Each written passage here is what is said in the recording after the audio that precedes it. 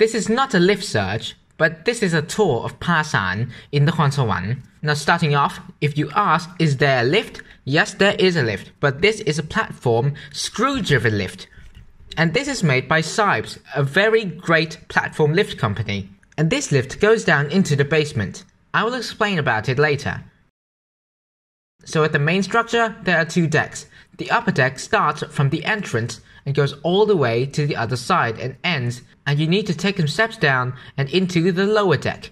And from here you can either choose to go down and into the scenic area at the bottom, or continue your journey back up on the lower deck. Then when you reach on the other side, the lower deck will bring you directly into the basement.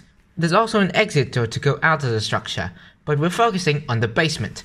And this is like an information point for the tourists with this touch screen display, which is very nice. So there's two touch screens.